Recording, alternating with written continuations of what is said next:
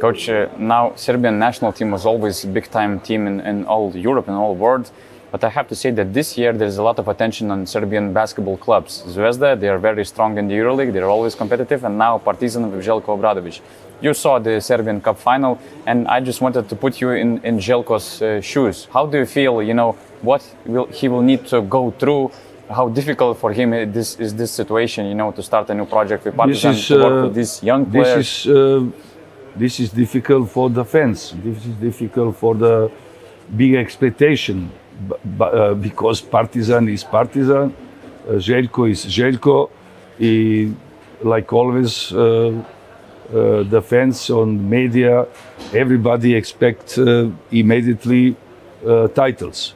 In Serbian or in Lithuania or in all other country, they have always big expectation. But the most important in one process to produce and to make one big team and produce result is patience in the club, and the player, they should have patience. I am sure they Partizan from time to time, let's say in next season they will play much better. They will control his destiny much better than in the moment. Coach, I don't know if you follow Barcelona games a lot, but the last time you worked in Barcelona, after many years you brought Copa del Rey 2 years in a row, and they won Copa del Rey for many years after. Then Šarūnas Jasikevičius came to the team. He more or less got your team you have built, and he started winning ACB now. And in the last 13 games, Barcelona won 10 games of 13 against Real Madrid.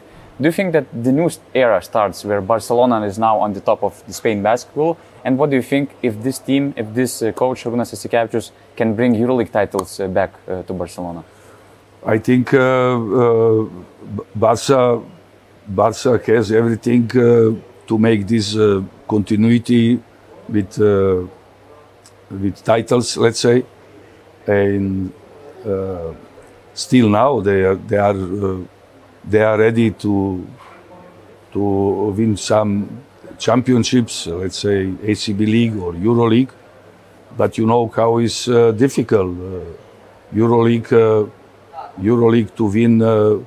This is one long way, and but for potential from everything what Barca has in the moment. Also, I think they are ready. If they will use this situation, this is always big questions because there are other big teams. Madrid has big problems. Madrid last season they lost 5 or 6, let's say, very important player. Some like Campazzo or Dek, they in middle of the season they let the club. This is no easy to compensate during the season these two very important players. They have some injuries problem with very important player like Rendorf or Tompkins. You can play, but in the moment where you must play against Barca or against big teams, FS Pilsen, Milano, or I don't know. This is no easy job for Pablo. They are now in construction of the team. They looking what now? They have some very interesting young player. Abalde, Dek is back. Dek is one. Also one player who is improving. They must be in very good physical shape to win against one very ambitious team like Barcelona, because Barcelona looking very fresh, very motivated. They have Šarūnas, who is let's say coach who fight every day. enthusiasm is first characteristic, and they bring these enthusiasms. They bring new energy. He is not tired. He want to win, and this is what you say. What is very important for the atmosphere between the player, and let's say with one word, Madrid is tired, and Barca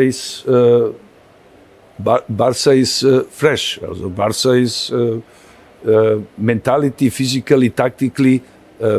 Barca is in the moment today in big advantage. Is it fair to say that maybe now with Doncic and Jokic changing the NBA game, maybe it's even more, you like NBA game more than before? For example, Europeans changing the NBA the way you would like to see the game would be played, right?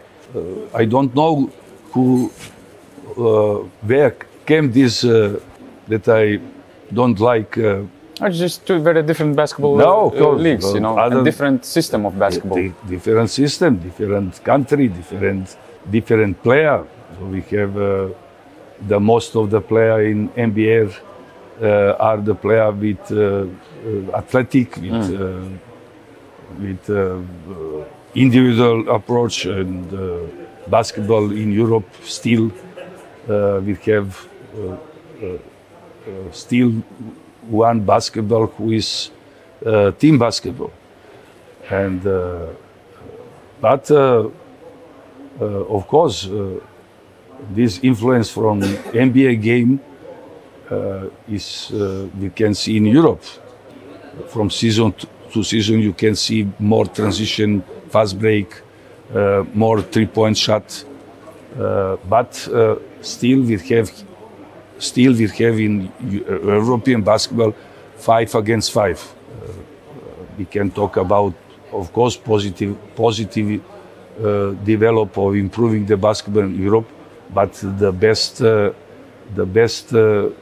basketball player are in NBA, and this is what they make a big difference. NBA doesn't change Jokic and Doncic, and in generally other European player in the past, Lithuanian, for example, Sabonis, Maciulenis, or former Yugoslavian national player or big player who was playing in NBA.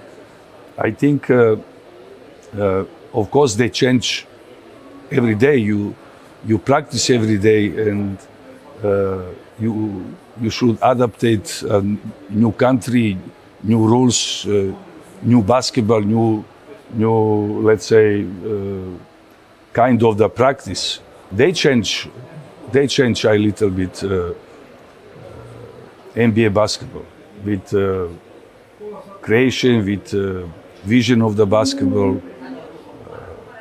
They play for sure other basketball that most of the let's say American NBA player. Jokic is from season to season in NBA is better, because not only if you analyze stats or the statistic of his game or his play, he bring every year he brings something new. He surprise not only opponent but his player also. This is the characteristic big player. Okay, coach. Thanks a lot for this conversation and for your time. Thank you.